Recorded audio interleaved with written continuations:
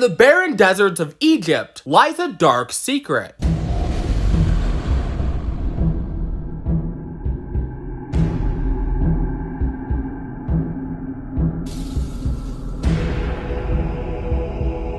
Let's go back in time. Thousands of years ago, evil pharaoh Amset-Ra ruled over the barren lands of Egypt. The dictator ruled his army with a mighty hand, instructing them to plunder all of the riches for himself. But he was not satisfied. Having riches did not suffice. He wanted more. Amset-Ra instructed his royal sorcerers to craft 6 magical treasures, which would give him unlimited power to conquer the world. Let's talk about the treasures. The golden crystal might look like a generic solid object, but the crystal is powerful. It has the ability to control the beast of the desert. The following treasure is the golden staff, which has the ability to amplify his legion strength by 10-fold. The staff also protects the army from being vulnerable, essentially making them unstoppable. The most powerful diamond of all time is the soul diamond. The gem has the ability to create illusions, some which could yield deadly results. If Amset-Ra focuses hard enough on the diamond, he can make a deadly sandstorm appear as a regular clear blue sky. The golden scarab shield is an enchanted stone that uses its magical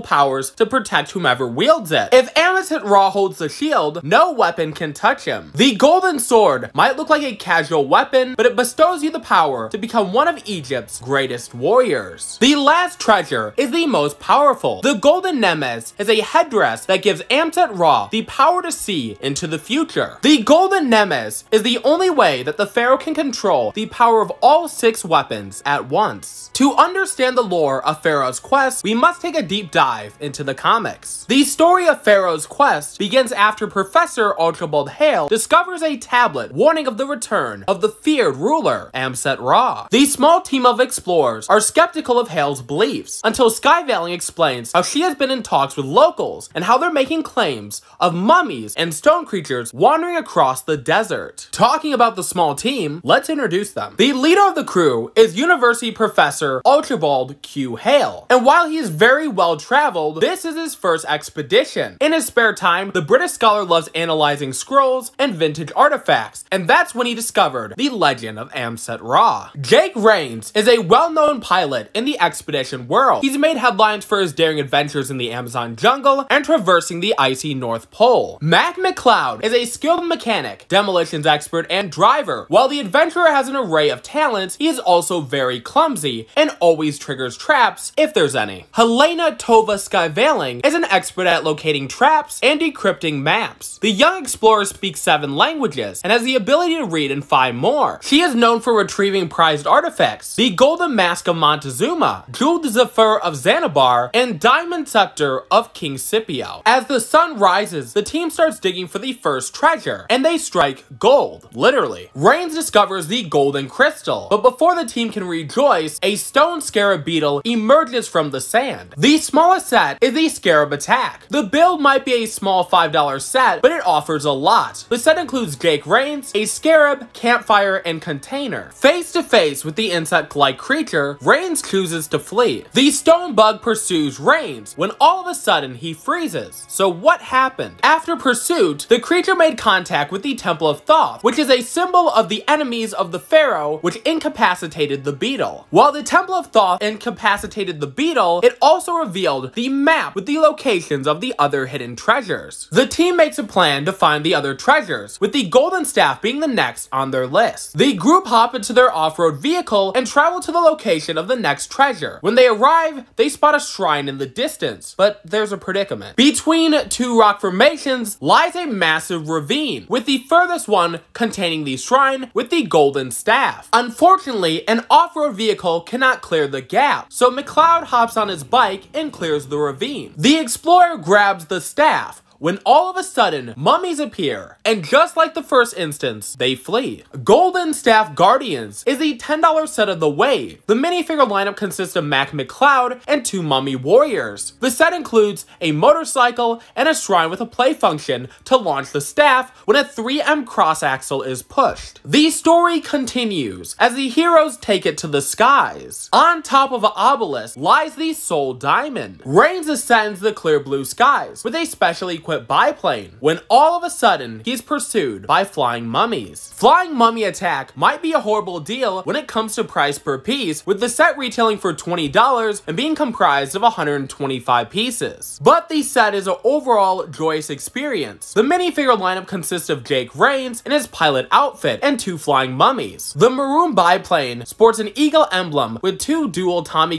on the front. On the bottom, there's a gear mechanism which can be used to grasp the diamond. The obelisk, towering high, is covered with hieroglyphics and sparse vegetation. Meanwhile, Scavalin proceeds to embark on a solo expedition to the renowned Cobra Shrine. The ambitious explorer approaches the windy structure, when out of a puff of smoke, a snake charmer appears. The charmer silently gestures towards the statue, which brings the object to life. The Cobra pursues Scavalin, but she's not about to give up without a fight, and she discharges her weapon. The dilemma is the snake is essentially bulletproof. When all hope seems lost, an unlikely hero comes to save the day. Raines attacks the Cobra head-on, firing at the snake with his twin Tommy.